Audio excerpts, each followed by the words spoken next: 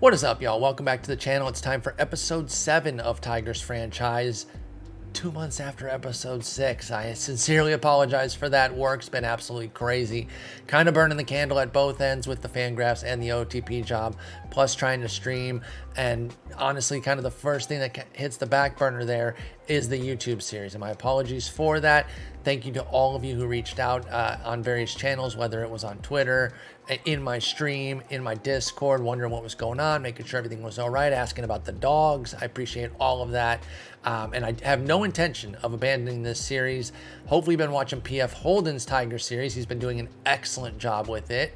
I don't want to spoil anything there for anybody who's not caught up in, to the latest episode, especially I don't know when y'all are going to watch this, but we're back. And when we last left, we were 56-33, sitting nice here atop the division. Actually, I don't have to go to the standings. We can see right here, Big 10 game lead. We are way ahead of schedule here. It is 2024, and we are already toting a 10-game lead going into the draft.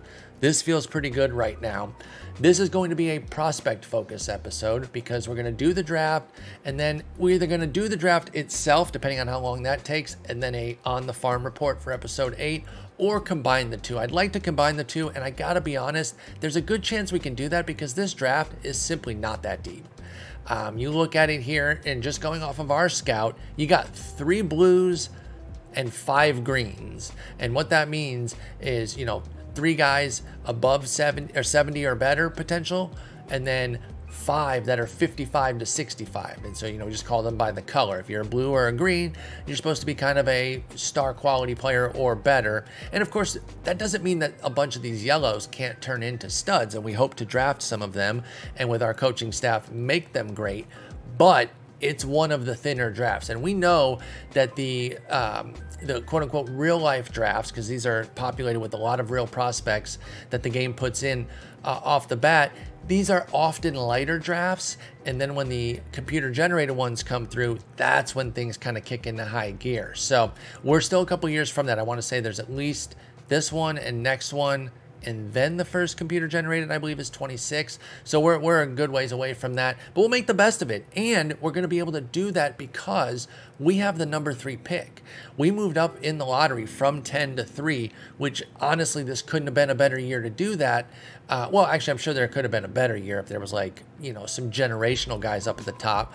But with only 3 blues, we're guaranteed at least one of them. Assuming we trust our scout and we think that's the way to go, we're getting at least one of them. We're at least going to be able to get a green, and we'll see how the rest of the league values these guys. Maybe we get a second. Who knows? I wouldn't bet on it. The thinness of this draft has me believing that we'll take our one and we'll be happy with it. So at the top there, you see Connor Griffin, Conrad Kaysen, and Michael Mullinax. Those are the 3. I've got experience with Mullinax in many different sims, and part of me wants to maybe lean away from him because I have had him in so many drafts. Part of me wants to go right back to him because he's been so good to me as a switch hitting, usually very strong defender with a quality bat. This pan out, if he's able to get there, would be one of the better bats. He's usually kind of a defensive first with like a capable bat. This has a chance to be a game-changing bat with quality defense, best used in a corner, but certainly capable to handle center. His speed profile isn't necessarily that great. Yes, he is very fast there with the 70 speed, but the 65 stealing, you want to be careful there, stealing too much with a guy whose speed rating is higher than his stealing rating. Because don't forget, speed isn't just about their raw speed and beating out double plays and things like that, or infield singles. It's also the frequency with which they are going to try to steal. And then you have the success of their stealing as actual stealing there. And then base running is, first to third, second to home, things like that. Actually, I wonder, is base running actually beating out double plays and infield hits? I might have that wrong. At any rate, the devs are aware that the speed profile isn't terribly intuitive, and I believe there are plans to work on that. I don't know if it's for 25 or not. I don't want to speak out of turn there, but hopefully we get a little bit more, intuitive format there, because I think a lot of people look at it And the assumptions that they make would make sense, but then in practice, they don't exactly play out that way, and it might lead to some bad decisions. So we'll see how that goes with Mullinax. Connor Griffin here, 70 power. Obviously, this could be absolutely game-changing. Big-time personality as well. Not much for the defense, definitely a corner. Has some infield capability. I mean, it's loose to where he's a potential 43rd baseman. That's not going to do a whole lot for us with Griffin. But we can worry about the defensive piece and where he's going to fit years down the line. He's 18 right now. We're going to be trying to develop that bat if we take him and go from there. And then Conrad Kaysen is kind of the in-between the two, I would say, where his bat isn't as good as Griffin's, and his defense isn't as good as Mullinax's is. He's an infielder with second and short, and he's not great at either. But he does have high work ethic.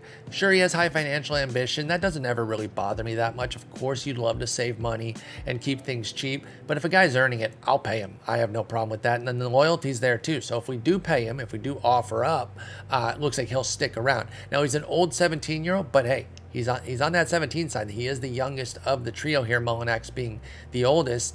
So we have to sweat what the Nats and White Sox are going to do, both of whom moved up. KC got screwed, so did Colorado. They both moved down from 1 and 2 respectively to 5 and 4 there. KC at 5 from 1 and Colorado at 4 from 2. So let's just get into it. Let's see how this draft is going to go.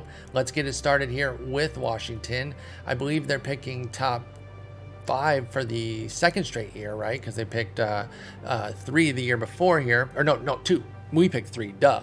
So we're picking 3 back-to-back seasons. Let's see what happens here with the first pick. They're going to take Ethan Murray. So none of the guys that we had. Wow. Okay, Ethan Murray. Let's take a look here. And he's got that huge power, so you can easily see how... Okay. He's 90 potential. He's not on my board because he has low work ethic. So there it is. Let's turn off the filter real quick. Let's just see. Oh, wait, no, it is off. So why wasn't he showing? Oh, you know what? He might have been an impossible. Well, he's also not a draft target. Never mind, that's why he wasn't on it. I'm a doofus. But yeah, let's see if there's anybody else up there. I automatically weed out impossibles and low work ethic. I'm just not interested in either. First off, I don't usually have the money to kind of throw around to try to get an impossible signability guy. Those are usually very, very difficult. And then as far as the low work ethic, it's just not something that I'm necessarily interested in at the top of the draft. There can be a place where, hey, this guy's got great power or 75 infield range, 70 outfield range or something, but he has low work ethic. Okay, we can take one. But with a top 5 pick, first round pick even, really it kind of comes down to about the first 4 or 5 rounds that they're out of the picture for me. So that's why we did not see Ethan Murray. He was the clear number 1 here with a 90 potential, even better than Griffin, has that 75 pop. So while I don't love the low work ethic and adaptability, I certainly don't blame the Nats for taking him at number 1. Not a great defender at short there, straight 55s down the line, so you definitely want to move him off, maybe second or third, but they can worry about that down the line. He is fresh as an 18-year-old, just 35 days on June 6th there, so just over a month. He's got a long way to go. They got plenty of time to kind of work with him. Let's see where the White Sox go. Our division rivals here. They will take Mullinax. Okay, so they keep us, they kind of make the decision for us a little bit with regards to Mullinax because I really was leaning him, and I think I was going to go ahead and gravitate back toward him because of the good feelings that I have, but that's okay. We can try something new, and I have no problem with that, but I do like seeing the 60 range and 65 arm out there in the outfield. That would have been nice, but okay. So now we have our 2 blues here. We have Connor Griffin and Conrad Kaysen. Both have high work ethic. Kaysen is younger at 17, but again, let's not overstate that. He's basically 18, and Griffin himself is only 78 days into his age 18 year, so it's not like there's any major discrepancy here. And frankly, even if it was, recently 17 years old and middle or later 18 years old, that wouldn't move the needle that much for me. What might move the needle, though, is the financial piece here. Griffin wants that bag at 9.5 mil. Meanwhile, Kaysen's at 360,000. That is such a massive discrepancy that I don't think is matched by the talent discrepancy here. Yes, you see 10 potential on the contact. That's a big deal. 15 on the gap. That's a big deal. And 5 on the home run. You know, there are differences here as to why Griffin ranks higher than Kaysen. Totally get it. But then you start to move further down the profile. And by the way, I'll point out, you know, a 10 edge as well for Griffin. But then you get to the Ks, it's actually 10 in favor of Kaysen. You get to the speed and the infield range. Those both lean toward Kaysen. The outfield range is +5 over to Griffin. And then the overall defensive profile at their primary position does go 10 points to Griffin there. Is it worth essentially $9+ million? I don't know. I don't think so. I really, really don't. I'm just not sure that there's enough difference there. You know, if this was a 60 range for Kaysen, I think it'd be a snap pick. But obviously it's not. So it's not yet a snap pick here. Let's see what our scout thinks. They like Griffin. Yep, they're just going with the best, saying, hey, just go, you know, go for the big the big dog here with the huge power and everything. Boy, I'm really not sure I agree, because that financial piece is massive here. I don't think we have any like extra picks. There's nothing in the supplemental. We moved down to pick 13 in round 2. Why all the way down to 13? If we were 10, oh wait. There's comp picks, 3 comp picks right there. 10 plus 3. Do that math in my head. Carry the 9. Divide that. It is 13. Okay, makes sense. And then we are around 9 here for who knows what reason, because there's also a comp pick. It doesn't matter. It doesn't matter. Bottom line is, do we want to go big on Griffin at $9.5 mil, or take the bargain and then maybe get somebody more expensive down the road that might fall?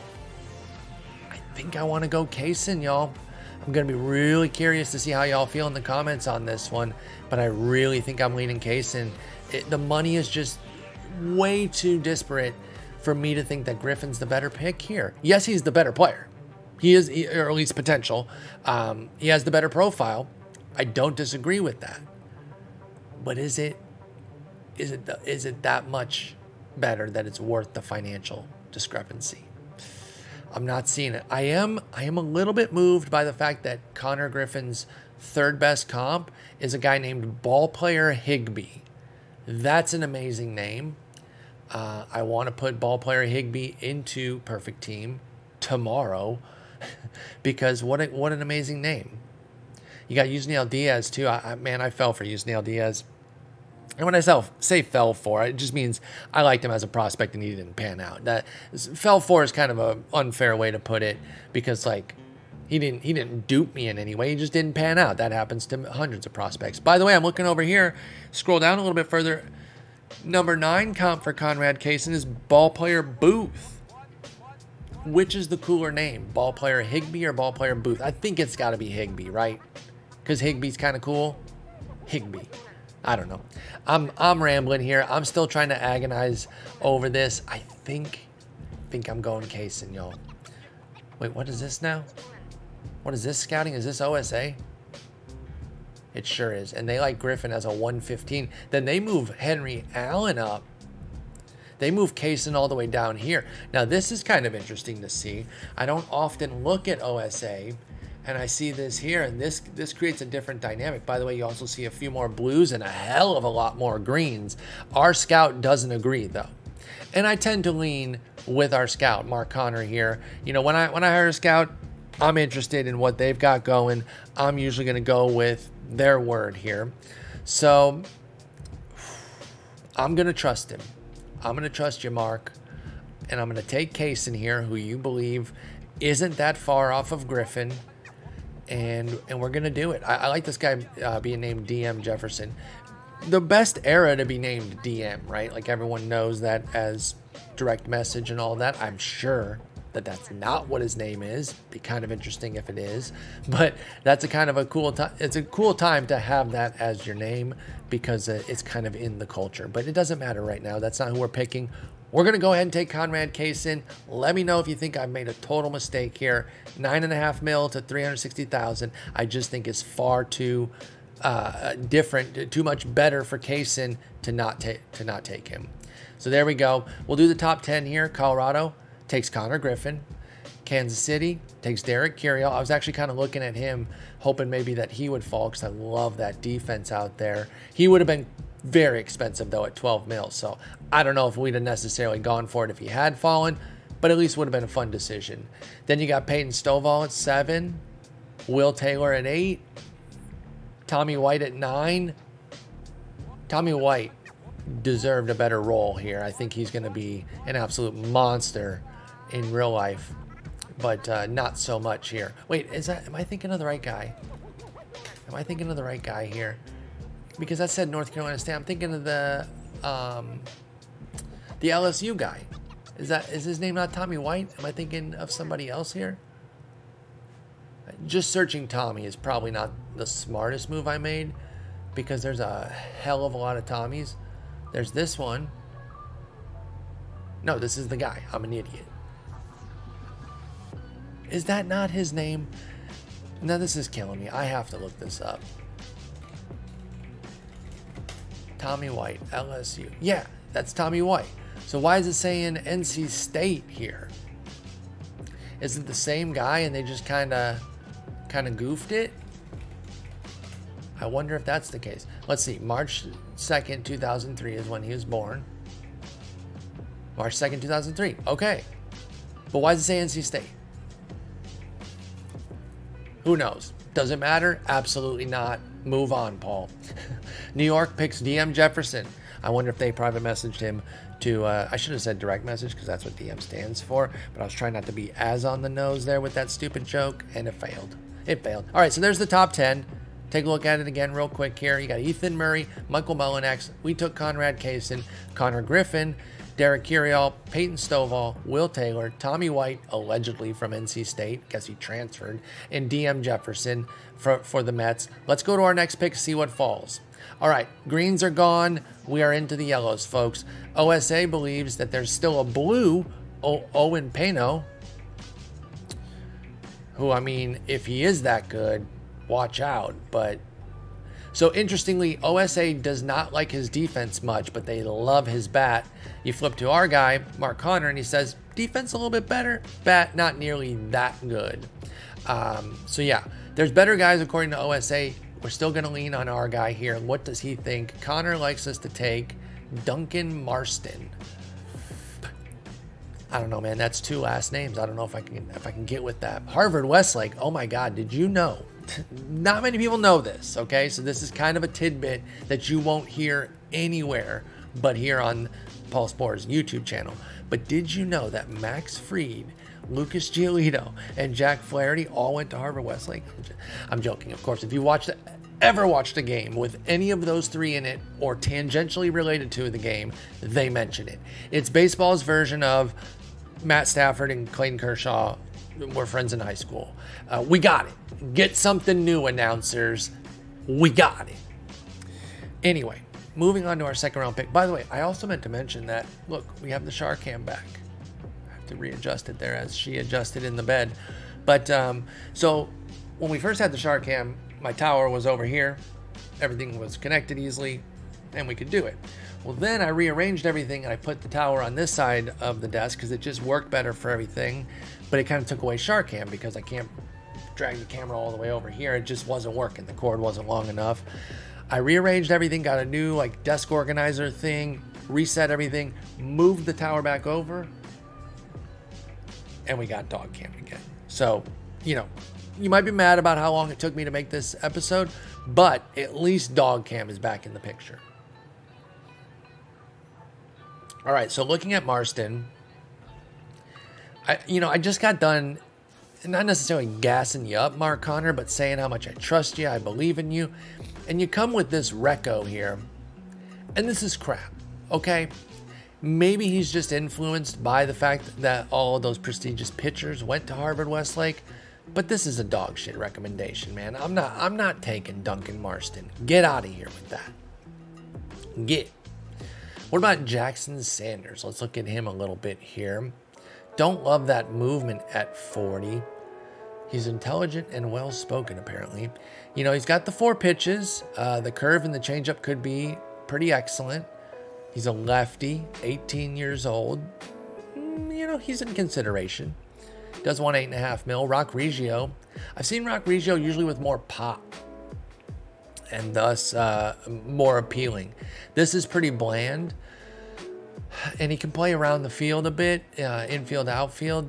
You know, he's not great at any of it, but okay, you know, it's a benefit, and he's cheap too. You know, if you really just want to go mad cheap and kind of keep going that route here with another pick, and then again, you start looking, you see if there's any multi-million guy that falls. How many are left? Okay, there's a handful left.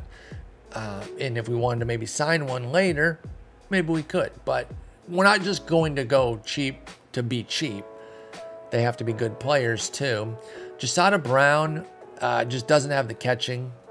Now, you see 21-year-old here, a bit more put together with some orange and yellow in the profile on the current, meaning that, you know, they're not just the standard 20s that you see from a lot of the high school prospects. Leader and work ethic, but I just can't get behind it with a 45 catcher ability. You know, we're talking that if this is a 55, 60 catcher ability, I'm taking Jasada Brown easily.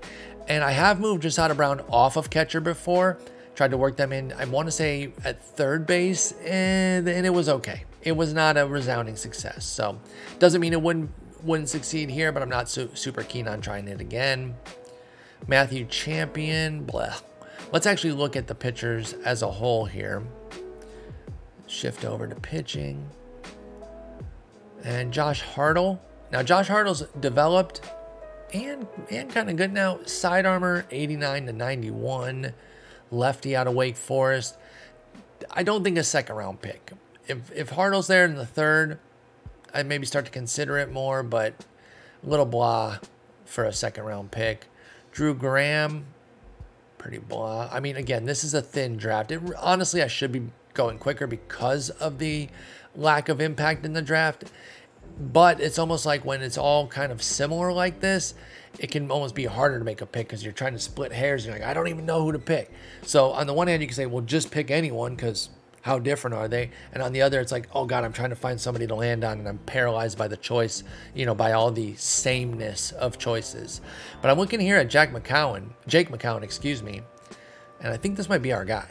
4-pitch mix, straight 55s down the line on stuff, movement, control for the potential, 91 to 93, age 18, you know, still a couple months away from turning 19. Not great stamina at 45, but can certainly still start. Yeah, there's some things to like here. Dominated in high school, which is great.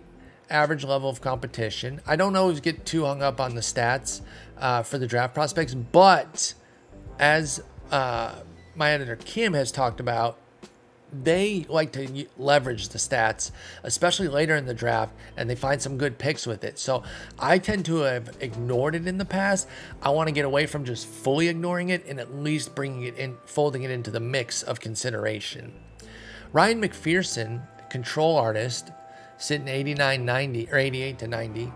Great personality there with the adaptability, work ethic, and intelligence. Low leader and loyalty. I've never been too bothered by that. You don't need everyone to be a leader, and you don't need them to necessarily be loyal. If you pay them, they should usually stick around, but I'm not too bugged out by that. 4-pitch mix, 55 stam. I love that they're a control artist, so I really am intrigued here. It's honestly between him and McCowan. Let's see here. Do we go control artist or maybe probably a higher upside, I think, with McCowan? I don't know. I'd say, what do y'all think? But this isn't a stream, it's a video. I do like streaming drafts because you bounce ideas off the chat and everything. That certainly helps. Interestingly here, their comparison players are all the same. And there's another amazing name, Buckshot May, Dick Terwillinger, Wilking Rodriguez. I mean, these are amazing names for the comparisons. I'm, again, getting bogged down in things that don't matter. But yeah, I mean, if you just look at the comparison here, you're only getting the stuff, movement, control, and I guess the stamina there. You know, the 45's down the line, or excuse me, 55's down the line, or 45, 45, 65. Stamina favors McPherson by 10. That does not move the needle that much for me. You know what? I think I'm going to go McCowan. And then, oh, McCowan's 7 mil. McPherson is slot. Oh, man.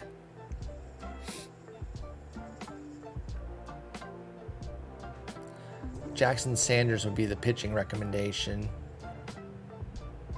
I looked at him, didn't I? Why did I dismiss him if I did look at him? Wait, I think Jackson Sanders has to be in the mix here. Yeah, it's 8.5 mil, but we still have 14 mil left. Like, we're not going to spend all that. I think we can go more expensive here. I'm actually kind of pivoting all the way over to Jackson Sanders. The movement's a little light for sure, but I think we have a park that we can hide it. I think I did look at, did I? 70? No. The pitcher I looked at, who did I look at that had 70-70 on curveball changeup? Why can't I remember like 5 minutes ago? God, I'm 1,000 years old. And we got a little two-way action here too with Jackson Sanders. I mean, it's not much with the bat, but 60 power potential. Actually, I shouldn't say it's not much. If you can hit for 60 power, 55 gap with 50 I, that's something. So let me not dismiss that. Now, I have a horrendous track record of developing two-way players. So that might not go anywhere, but it's a nice little side bonus if something happens with the pitching. You know what? We're going Jackson Sanders here. We're going to pay up the money. They want 8.5. Jackson, you got it. Done. Third pick coming in. Everyone's still there. McPherson. Wait, did McCowan go? Oh, wow. So the draft like McCowan more than Sanders. Or excuse me, more than McPherson. Let's see where they went. McCowan. Jake McCowan. I think I might have said Jack again because I'm thinking of Jack McKeon, former manager. This is OSA again. Okay, so that's why. Because OSA really likes McCowan. Let's see what OSA thinks of McPherson compared to our guy. So they think he's even more of a control artist with some better stuff. Interesting. OSA likes this draft so much more than our guy. He's on the Duncan Marston thing again. Stop it. I'll fire you on the spot, my man. I won't. That's bullshit. But, like, stop. It's annoying, you know? Let's look back at the hitters. Oh, my God. We're down to 3 yellows. Now, I am only showing my draft list. That's why everyone's capitalized. Let's clear that real quick just to see, you know, what sort of low work ethic guys might be lingering. There is Marston, who didn't make my list. He's the last green available because I looked at the profile and I'm like, first base only already at 19 with 50 power. Like, no, absolutely not. Nolan Traeger, is this Chris Traeger's kid? I literally would take him if he had 60 catcher ability and high work ethic. But as it stands, no thanks. Let's go back to our, wait, Elijah Dukes. Is this Elijah Dukes' kid? Is that, or is that the actual Elijah Dukes like re-registering for the draft somehow? Elijah Dukes, man, could have been a dude, had a lot of off the field issues that I don't know. I don't think he ever really got his life in order, unfortunately. Was very talented player for the Rays.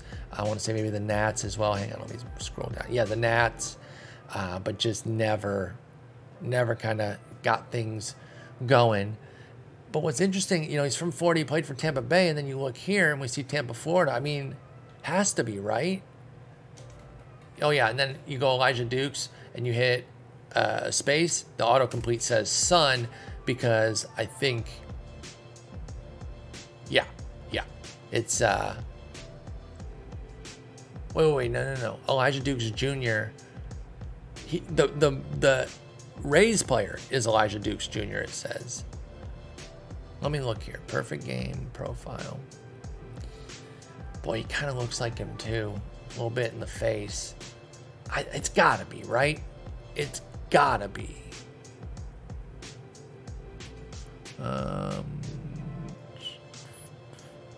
Well, now I just don't know. Does it really matter? Probably not. But am I really interested in finding out? Okay, so wait. 2008 holds his 3-year-old son Elijah Jr. Okay, so I was wrong earlier. I would show you my screen, but it labeled Elijah Dukes Jr. as the 39-year-old. But no, apparently the player that we were looking at is Elijah Dukes Jr. I don't know.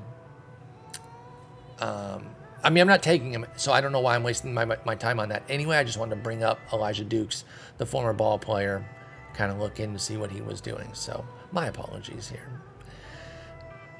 Dude, I hope Jack Caglione kind of pops off this year for Florida, or this year, I mean 2024 in real life, because watching him in the College World Series this past year, he's a two-way player, absolute monster. He doesn't get any good dice rolls, and I don't know. I think he's supposed to be a dude, but maybe not. Maybe I got drunk off of the big College World Series, because every sim I've had this year, he's been kind of nothing. And you can see here, kind of all or nothing power. The pitching isn't really there. And I'm not sure that he's going to be a two-way in real life, like when push comes to shove and he graduates.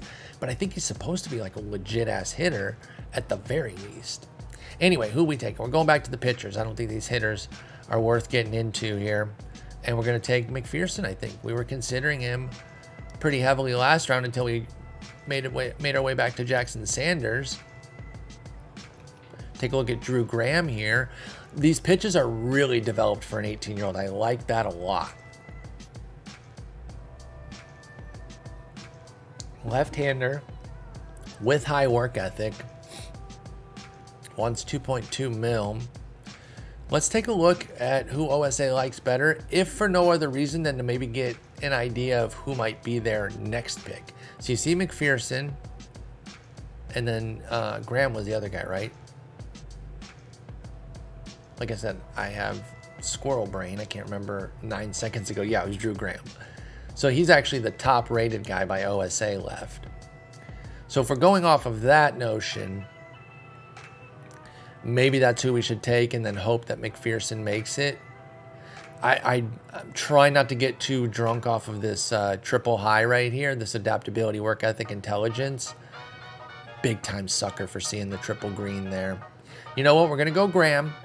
I think it's a more complete pitcher there. And isn't McPherson the sidearm? No. Who was there was a sidearmer earlier. Never mind. That's not him. But he's the soft tossing finesse control artist, which I'm fine with.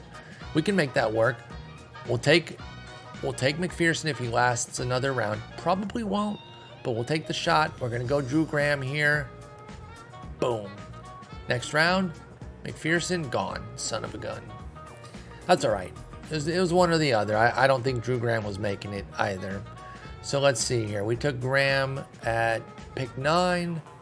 McPherson went just a couple picks later, which makes total sense. All right, here we are in the 4th round now.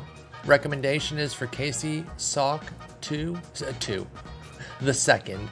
Casey Salk 2, the sequel. Like it's a damn movie title, you goofus. Anyway, I don't know that that's who I'm interested in taking. I don't see a whole lot there. I maybe do want to venture back over to the hitting range, but I'm looking here at Bryce Navarre. And I see 2 potential 80 pitches via OSA. Let's go to our guy. He says there are a couple of 65s. He's got a little bit more of a measured outlook on it. 85 to 87 only, which is kind of brutal. You can add velo though, so that's not a deal breaker. I don't know. Let's look at the hitters real quick under OSA. They've got a few yellows and that's it. We have literally 2 yellows left according to our guy. Excuse me. Got the hiccups. There's never a time to get the hiccups because they're like the most annoying thing ever. Exhibit A. But particularly when you're recording a video.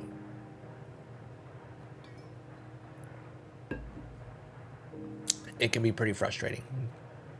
So looking here at Jack Hurley, 22, so a bit advanced. Strikeout machine. I hate the plate profile here. I do like gap power. Now, I like to play a lot of perfect team as well. And gap power kind of gets short shrift in the perfect team world because it's just not super impactful unless maybe you have a park to kind of favor it. But I think like the general consensus about it, that it's like meaningless, quote unquote, I think that goes a bit too far in the perfect team realm. And then I think maybe some folks who play both base game and perfect team might carry that notion over and then kind of give gap power less consideration when they're doing their base game play. So I think you got to be careful with that. And in a park like we play at in Comerica, gap's very important. I ran my Arizona Diamondbacks sim earlier in the summer where the gaps are great and you want gap power, and guys like Corbin Carroll and several others, by the way, it wasn't just him, but he's the first guy you think of there right now.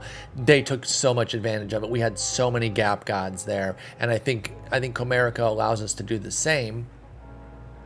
That said, he still comes up a bit too short on the plate profile to take him right here, Jack Hurley, but he is somebody that if he's there next round, I will take him.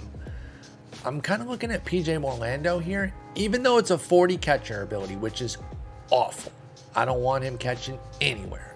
But I look and there's some left field capability, 40, 45, 55 in the outfield. And that's pretty dog shit too. But I can let him stand out there, and if he's hitting like this, I have no problem with it. It might be like DH off rip. And you're not loving taking a DH, day one here.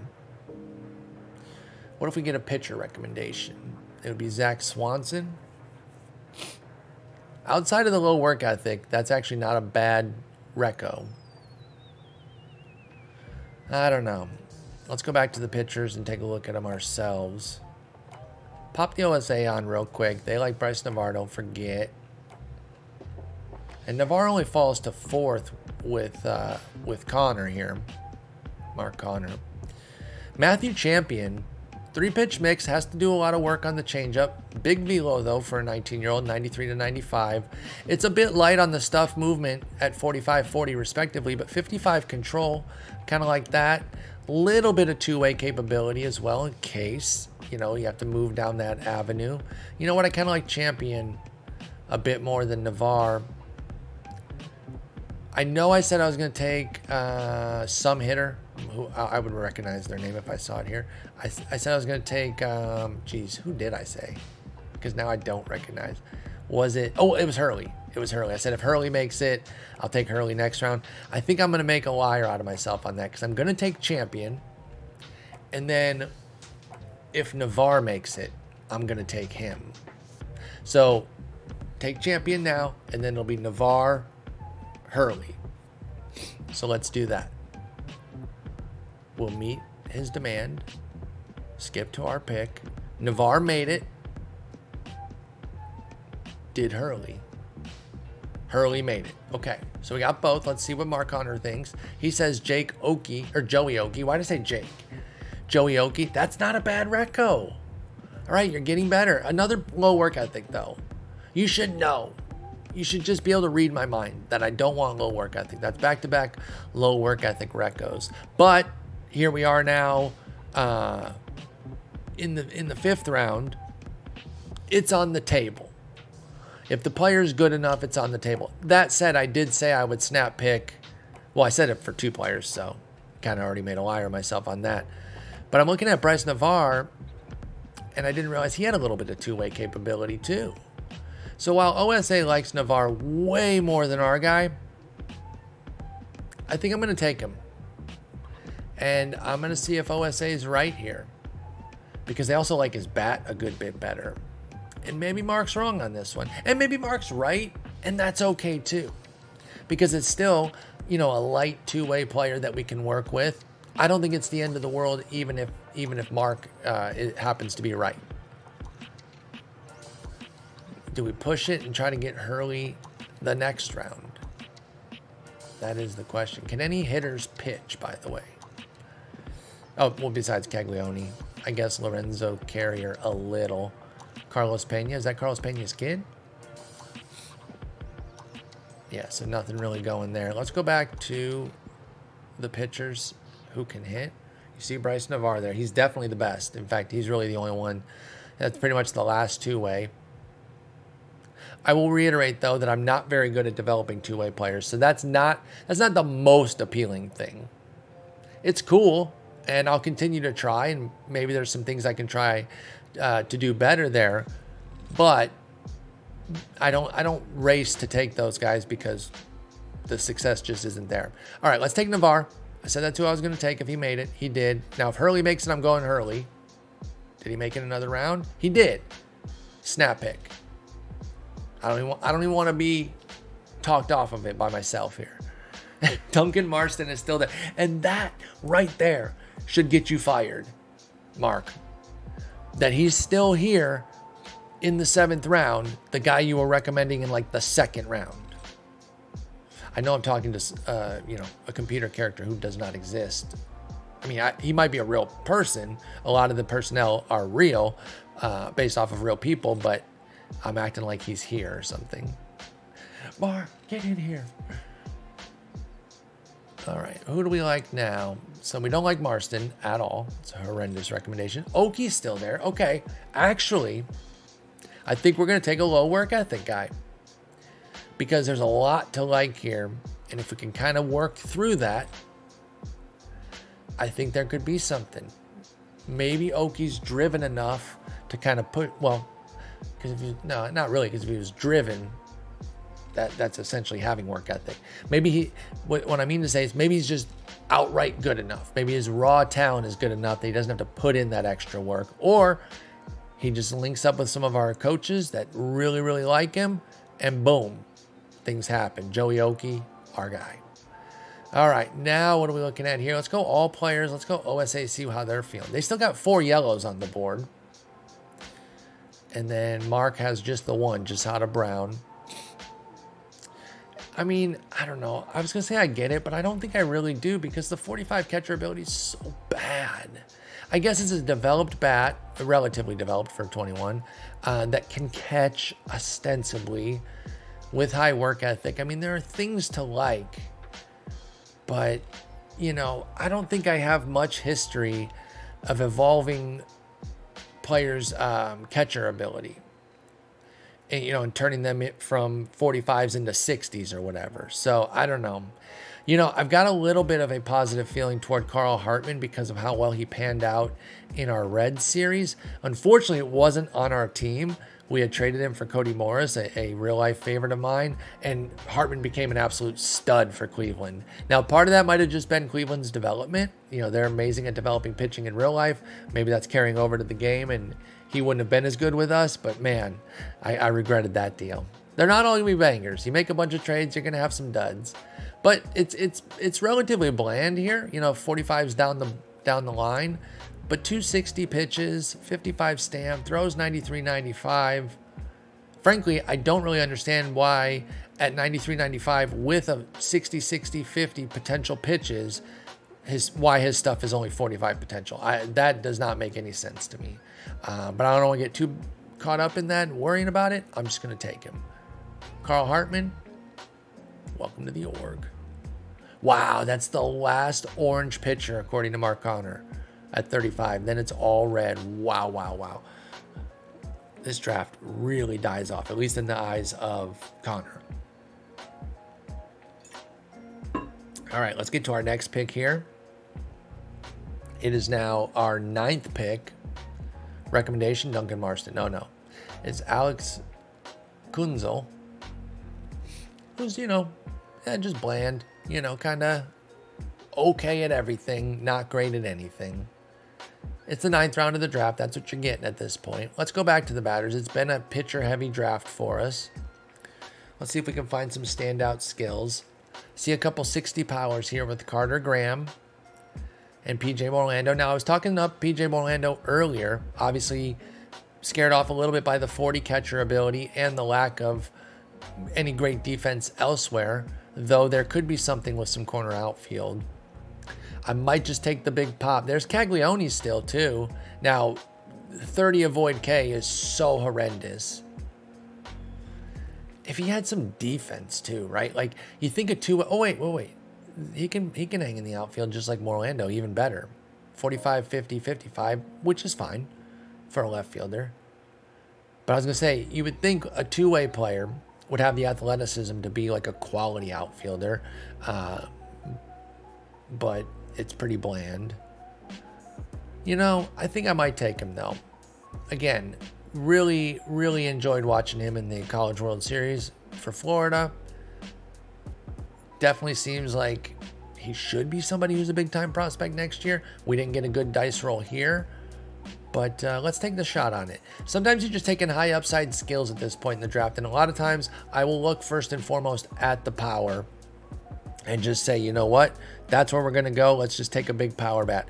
Sometimes it pans out in a big way. I'll reference our Reds series yet again. Now, this wasn't a 9th round pick. This was, I think, 3rd, maybe even 2nd round. So it's not the same thing. But I took a guy named Luke Billings because he had like 70 potential power. Nothing else was really there. He developed into an absolute monster, but with that carrying tool of the 70 power, I was like, well, let's just see where that goes. Again, I think it was 3rd round, maybe 2nd. So that's a much earlier pick. But when you get later here, you find a carrying tool and you say, let's see what we can do with it. Like, nobody has 65 infield range. That would be a tool that I'd see. There's a couple 60s. There's a 70 range here in the outfield, but he has literally nothing else. So we're probably looking at Jaquan Smith down the line. I will take a shot if he lasts, just because of the speed and defense, but that's going to take some time. It's going to need to be like the 15th round for him. All right, let's take Caglione and see what happens. To the 10th we go. 10th round, 10th pick. Recommendation is Ben Hess. A solid pitcher, 21 years old, about to be 22 here in a couple months. Only 50, 40, 40 down the line there. But 93, 95 with 4 pitches that are pretty well developed. Of course, you want that for a college product who's about to be 22. You can't be coming in light on that aspect. Frankly, it's probably a bullpen piece, even with the 4-pitch mix, just because the 40 movement, 40 control. But, I mean, this is somebody we can send to Double-A off rip, you know? We should go Eastern League there just to get 100% what we're looking at. But yeah, I think I like Ben Hess there. Let's do our due dilly, make sure there's nobody else. And you're seeing, you know, just a bunch of yellow across the board here. Grant Cherry, 21 years old, bit younger than Ben Hess. Kind of similar, just fine. Carter Daniels, 21 years old, even younger. 21 years and 50 days. 45, 45, 45. Decent pitches, 55 stamps, throws 93, 95. I think I like Carter Daniels better than Ben Hess and better than Grant Cherry. Austin Nye's got the big profile with the high adaptability, work ethic, intelligence, and loyalty for that matter. And you know what? 18 years old as well, 2 months into his age 18 season. I think that's going to be the tiebreaker. The profile and the age. Let's get Austin Nye. Next up, our board is getting light here. You can see only about 12 pitchers left. But Cherry did make it. Go to the batters. We got more batters than we do pitchers left. You know what? Let's take Cherry. We liked him last round as a consideration. We might as well jump back on it. They're still recommending Casey Salk the second here. And again, that's your second one, Connor, that you're recommending for 4 rounds, meaning the first time you recommended them was way too early. Ben Hess is still there too. I guess, is he not on our board? I'll put him on the draft targets. He's pretty decent. If he's there next round, we'll go him. He does rank higher, actually, 35 potential to Cherry's 30. I like Cherry a little bit more though. I'm not really seeing where Hess gets the edge. Let's compare him real quick. 45 on the stuff there, it goes 5 to Hess. On the movement, it goes 10 to Cherry, and on the control, it goes 5 to Cherry. The stamina goes 10 to Cherry. Velo goes for Hess, but then it's extreme fly ball for Hess and neutral for Cherry. I'm not seeing how they're not both probably 35s. And look, let's not quibble too much over a 5 discrepancy. These are rounded as well. it could be like 36 to 33 or something. All right, let's go Cherry. I like Cherry a little bit better. Auto pick there. Hess is still there. And we'll take Hess. Got them all. Pokemon style. All right, we got to get some hitters here.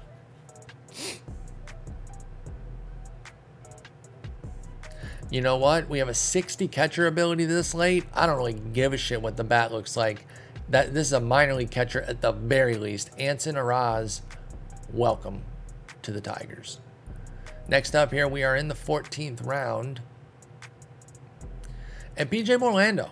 Now, if I'm going to give Mark Connor a hard time for recommending somebody who's then there several rounds later, then I'll clown myself. I was talking up Orlando several rounds ago because of that 60 power. You know, the 40 catcher ability is probably scaring off the rest of the league as well, and understandably so. Maybe we push it one more because I see a high work ethic Alexander Diaz here. Man, if he had 60 range, that extra 5 range would be so big right now. Ryan Bajwani is our only 60 range. By the way, looking at the timer here, I think it'll be just the draft, and then the next episode will be down on the farm, and then we'll get into the second half of the season there. So, prospect fans, you're getting kind of back-to-back episodes here, really diving into where our farm system's at. Ethan Anderson, another 60 catcher ability with high leader, high work ethic. That might be our guy. What's our catching looking like across the org here? We've got 3 at AA, none of whom can catch that well. They're all 50s. High A has Colin Burgess at 55, okay, and Manuel Garcia at 45, gross. Lakeland has 4 catchers. Oh yeah, Smithwick was our draftee, our supplemental round pick last year. He's 55 ability. Mike Rothenberg, 50 ability. He's 25 years old. He's already too old for that level for sure. Sergio Tapia, 50. Moises Valero, 50. Yeah. Okay, so I think we're taking another catcher here because we got Anson Arose. With the 60. Let's take Ethan Anderson as well. Let's get a couple 60s in the org. Because again, at the very least, they're working with our minor league pitchers through the system, even if they don't make it to the majors. So yeah, let's do that. Let's jump down here to Anderson. Oh, actually, there's another one. Renee Lastris. Also a great personality. Let's compare the two. Homer Bush Jr. Nice, dude. Homer Bush and I have had some combos on Twitter. Seems like a really nice guy. Remember him as a former utility player. All right, let's compare these two here. So the bats are equally uninspiring. There's no major edge there. And then it's 60 ability for both, but then a 10 arm difference in favor of Lastris, which I think makes him the pick. They're both 20. Yeah, let's take Lastris. And I'll tell you what, I'll say it again. We've been saying it on a lot of these, coin flip picks. Oh, wait. There's another one here. Gio Cueto. A third 60. Also has high work ethic, but only a 45 arm. I will still take Lastris because he has a 65 arm, but I might take another catcher after this if they both make it. There's Cueto, there's Anderson. They both made it. We can probably wait. Usually, 60 catcher abilities do get snapped up. There's even another one down here, Jaden Melendez. So we can wait. There's 3 left. I'd be surprised if they all get taken.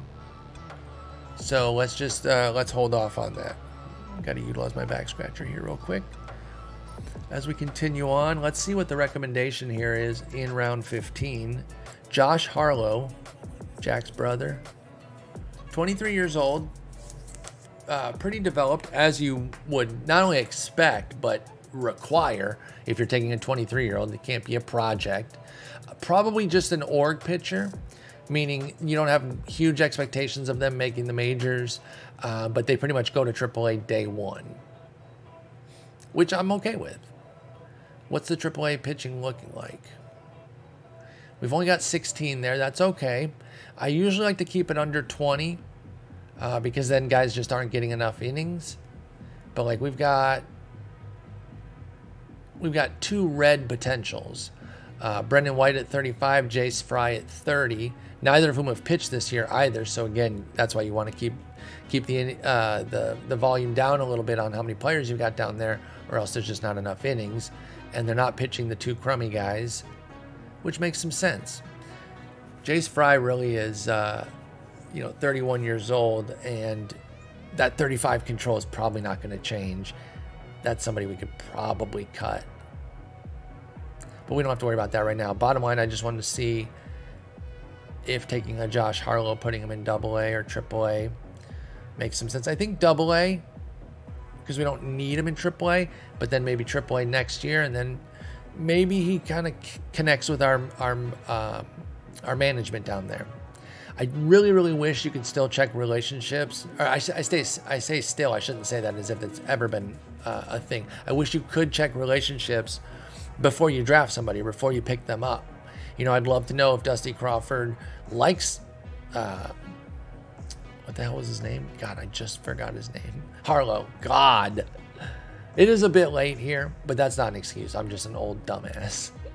But yeah, you can't really see that. It would be cool if you could know, but that's fine. I think we'll take him, and we'll see how it goes. Auto pick. Recommendation is for Hunter Hines. Pretty modest hitter. What do we got left on the hitting side? Morlando's still there. Let's get some defense. Jaquan Smith can probably be our last pick at 22. He offers nothing with the bat. He has that 70 range and 75 speed. So I'm still keeping an eye on him for late. What about Homer Bush Jr.? 65 outfield range. Really good defender. High work ethic. Not much of a bat. Maybe we could develop it. He is 22, on the verge of 23. I mean, he's still a few months off. 272 days. But, pretty close. And I bring that up because, when they're at the elevated age, you have to be honest about how much you can realistically expect them to develop. Honestly, with Bush, we'd be hoping maybe to add some 5s on like the eye and avoid K. Maybe just kind of make the plate skills a bit better so they can get on base a little bit with that great defense in the outfield. Jace Barofin. Also saw him in the fall, not the fall league. I'm so used to talking about prospects in the fall league, which I'm going to in November again this year. Can't wait. But in the College World Series, I think it's Borfin or Borofin. Ibuprofen. Let's just call him that. It's easy. Tyree Reed, gap god, decent defender, little small ball profile with the sack bunt for hit. We don't sack bunt around these parts, though. It's just not my style. Carlos Pena's still there with the 60 pop, too. I think at this point, I could take a 60 power and just say, hey, it is the 16th round. Can we develop the 60 power and just hope? Ty Evans here also has a 60 pop. Think he might be better than Pena. Let's compare them. Equal contact. Ty Evans has +5 on the gap, equal home run, equal I, equal avoid K. Better speed profile for Evans. Defense goes to Evans as well. Yeah, what? So, okay. Looking at all of this, why is Pena 5 higher on the potential 35 to 30? And I'll reiterate what I said last time I did this. It's rounded, so it might be even closer than this, but like, why is it not definitively Evans? What am I missing? I don't get it. Like this one just doesn't check out. I don't know. Doesn't matter. Let's take Evans. Oh wait, that's Reed. Ty Evans, welcome. All right. Couple more picks here. Might as well just finish out the draft. Hunter Hines is still there. That was a recommendation a round or two ago. Let's actually turn off our list here. Let's just see if there's anybody that stands out that I didn't. Oh, I doubt there's any impossibles left, but let's just look. Oh, there are. Wow, there's 4 impossibles. Cameron Davis, Albert Craig, Mason Brassfield, and Connor Barth. Was there not a Connor Barth? Was that not like a kicker? Why do I recognize that name? Football place kicker, Connor Barth for Tampa Bay. Boom. I remember the dumbest shit. I've made fun of myself for not being able to remember like 5 minutes ago multiple times in this video. But sure, I remember a random ass kicker from the 2000s. So that's pretty cool. Is this his kid? Hard to say. Connor Barth, the kicker from North Carolina, went to North Carolina. I don't know if he still lives there. Played in the league last in Chicago. Could have moved out to California. Who knows? Who can say for sure?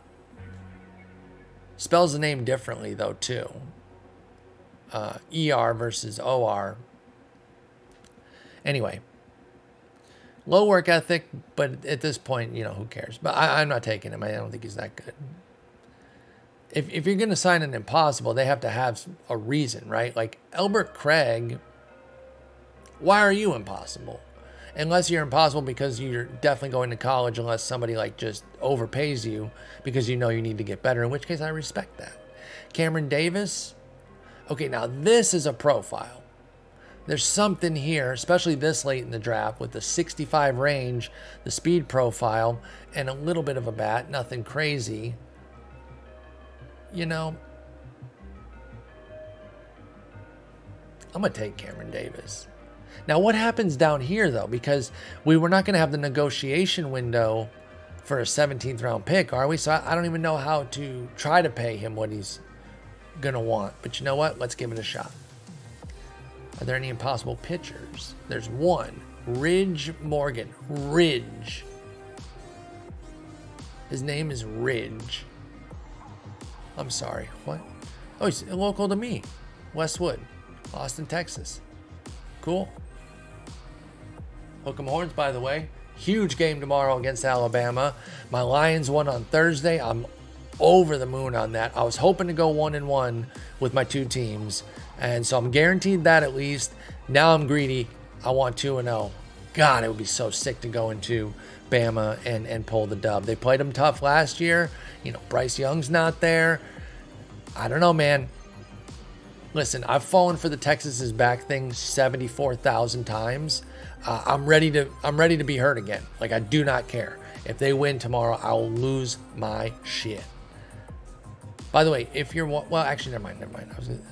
I don't know exactly when this is going to come out. I was going to say if you're watching this on Saturday, the 9th, come in my stream, because I'm going to be streaming all day because my girlfriend's on a little camping trip.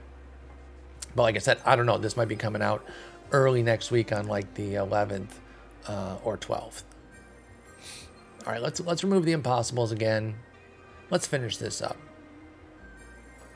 It's good to be back in the saddle, though. So yeah, I've kind of dilly-dallied a little bit, done some classic Sporer rambles, but hopefully you don't mind. Get you a little bit of a longer episode here with the draft.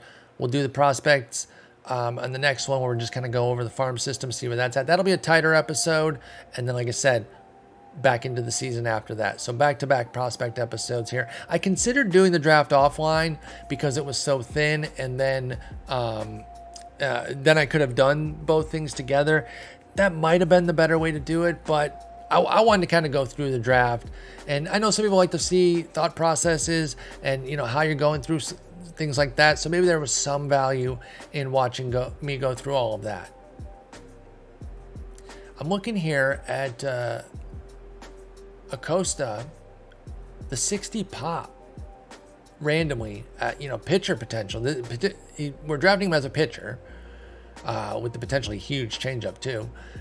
But then I see that random 60 pop there, and I'm like, okay, sure. This late, why not? Nehomar? Is that how you say it? Nehomar Ochoa Acosta? Still there. Recco is for Dylan Green. And Dylan Green's not a bad recommendation here this late. Honestly, I should probably take Dylan Green. Let's do that. And then try to get Acosta. Still there. I think that's who we want, right? Look at me pretending that it matters this late in the draft. You can find late gems, though. You absolutely can. We had one in, I want to say the Arizona Sim. It was a last round or second to last round pick. Turned him into a real top 100 prospect. But then he was the linchpin, or not the linchpin. He was the final piece of a deal that we really wanted to get done. And I was torn about wanting to trade him because he was such a cool late find. And I had to talk myself into don't get too hung up on finding somebody late and getting lucky and making it cause you to avoid this trade because you're happy that some 19th rounder hit. So eventually I did trade him. I don't remember what eventually became of that player. Let's take Acosta. Let's finish this up. We got one more pick. The Recco is for Jackson Lynn. High work ethic. Man, if we flip this outfield profile, it's 50, 55, 70. If it was 70, 55, 50. Wait, this is interesting. Wait. It lists his outfield work here. He's listed as a CF, but then here, his position ratings are for second and third only. That's bizarre. I've never seen that. This is kind of perfect timing for the episode to almost be over because I'm pretty much out of water. And I get to talking so much that I gotta keep the old voice lubricated. I don't know why I said it like that. That just makes it sound weird. What about Anson Siebert? Kind of just solid everywhere. Nothing too crazy. Although, maybe we should take another hitter. We've taken a lot of pitchers. I just think it was a better pitcher draft. And we did get a lot of two-ways. In fact, Talon Bell here would be another two-way. Pretty decent left fielder. Yeah, I'll take Talon Bell as our last pick. Boom. Auto pick. Draft is over. Siebert. Did I see Siebert was still out there? Can we go sign Siebert immediately? How's that work? I've never really done that. I think that's definitely something that can have some value. There's not going to be that much greatness left. Oh wait, they might have been picked at the very, very end there. Draft log. I thought I saw Anson Siebert's name. Where did we pick? Oh, sorry. This is the wrong round. We took Talon Bell there, and then I don't see Anson Siebert. Oh, maybe they went to college though, so they're not available as a free agent, right? Because it should only be, people that don't have college eligibility that would be available for free agency. And frankly, I don't remember.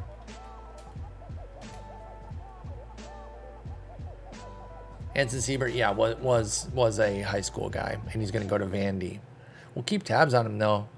It's not a bad player. The only reason I took Talon Bell was he was pretty similar as a pitcher and had the hitting capability, so I don't regret that. But is there anybody that didn't get drafted that is worth anything? Let's do an age filter of 22. It's not going to be great, whatever it is, and there's certainly no hitters of. Oh wait, that's because I'm showing the pictures. Peniel Brito.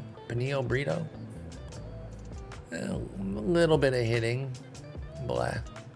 I don't even know if we necessarily need anybody. Oh wait. Barofin did not get drafted. Neither did Homer Bush. With that really good outfielding and high work ethic, you know what? I'll take a shot on these two.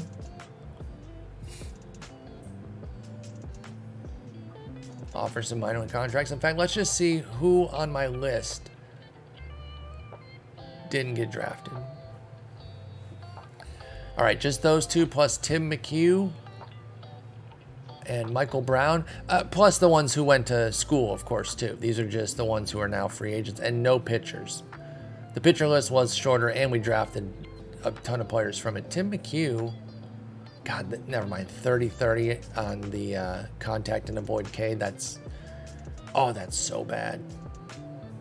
High work ethic, but I don't know if high work ethic and even, you know, great relationships with the right coaches would be able to fix that. I don't think so. Not at almost 23 years old, 22 and 278 days. What about people that weren't on our short list? Anybody else worth a look here? Again, well, let's look for standout skills. We see Bush is tied for the top outfield range, so we already took a shot on him. Infield range, Rodmar Angela. Oh my God, one of the worst bats I've ever seen in my life. Work ethic and 60 infield range is not enough to make up for it, especially because they can't turn a double play either. I don't know if I've vocalized this on streamer and in video, but I call these players Zoolanders or Blue Steels in my head because they can't turn a double play. And if you've seen the movie Zoolander, there's this whole bit about how he can't turn. I think it's left. I don't remember which way because I haven't seen that movie in a long time. So if I see a player who has like all the skills like this, the range, air, and arm are legitimately good, but a 20 double play, I'm like, oh, Zoolander. We can't take that Zoolander. All right, yeah, no, we'll be good with Barofin and Bush there. So, all in all, I think it's a pretty good draft here. Oh, we can negotiate with Cameron Davis. Okay, so let's see what happens. This was an impossible signing. He would need a bonus significantly above $9 million. Interesting. I don't think we have enough there because we have $13 million in outstanding offers with a draft budget of $13 million. So I don't think that's going to work. Do we have anything extra though? No, we have 1.7 mil. Yeah, I don't think that's going to work. Because, yeah, even if I tried to go crazy here and say 10 mil, it's going to get declined. Yeah. We have some time. Maybe we free up some money, but I'm not going to bend over backwards for Cameron Davis. Took a shot. I just wanted to see what it looks like when you take somebody who's impossible that late. I didn't even know. I mean, there's talent here, but something would have to kind of open up naturally to do that. Did you just unplug the fan? She moved the bed on the cord and it pulled it out. Come here. Video as we finish up. All right, y'all. Thank y'all so much for watching here. This is our draft episode. I think we did a pretty good job. I don't think we're going to end up being able to sign Cameron Davis. We'll do a prospect deep dive next episode where we'll go over the minors, see who's doing well, check in on our top 100 guys, see who might be able to become a top 100 guy soon. And then, like I said, we will continue the season, which right now has been excellent so far. There's no way around it. I don't think it's jinxing or talking too much to say that. We're 10 games clear of the Twins. Nothing's guaranteed, but it's undeniably been a good season so far. So we'll see how that goes. But thank you all so much for watching. Thank you for your patience too. Again, I know it's been almost 2 months to the day. Well, again, depends when this comes out. When I'm recording it, it's almost 2 months to the day since the last video. We will not have delays like that to that same degree again, but appreciate y'all and back again relatively soon after this one. Take care.